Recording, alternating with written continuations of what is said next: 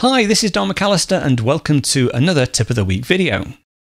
This tip is the first of a couple of short tips for Apple Music, and particularly this one is all about smart playlists. Now, I'm sure you've made smart playlists before, but it can be a bit difficult how to control them, especially the sort order. So what I'm going to do, I'm going to create a smart playlist for one of my favorite artists, which is Kate Bush. I've already downloaded all her albums from Apple Music, so I have all popular albums downloaded, but no particular order. In fact, I think this is probably alphabetical order.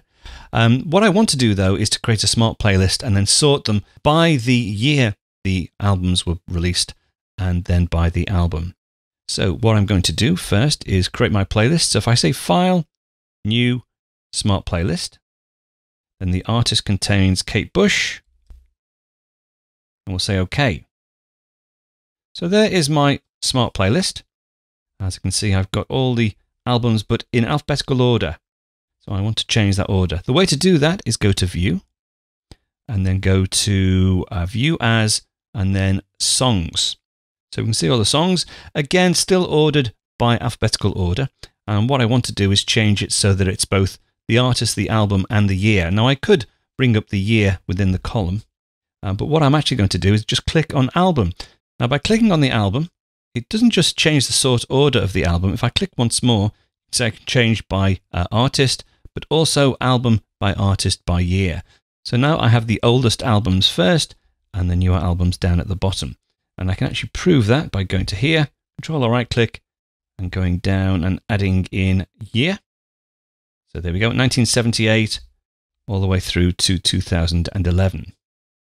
Now if I go over to the iPhone, now this is just the iPhone piped onto my desktop using QuickTime Player, just to show you. If I go across to playlists, there's my Kate Bush playlist. If I tap into there, right, I can actually see all my albums in the order that I want. So the order of the playlist that I created on the Mac has been reflected across over to my iPhone. So more tips on Apple Music next week. If you want to learn more about using your Apple devices, there are over 700 full video tutorials available to ScreenCasts Online members, covering all aspects of the Mac, iPhone, iPad, Apple Watch, and even the Apple TV. Now, all full members receive a new Apple-related video tutorial each and every week, as well as a free subscription to the ScreenCasts Online monthly magazine, packed with videos and articles on getting the most out of your Apple devices. Now, you can get your free 14-day trial membership over at ScreenCastsOnline.com, or check out some of the free content over on the SEO Showcase app on the iPad, iPhone, and Apple TV.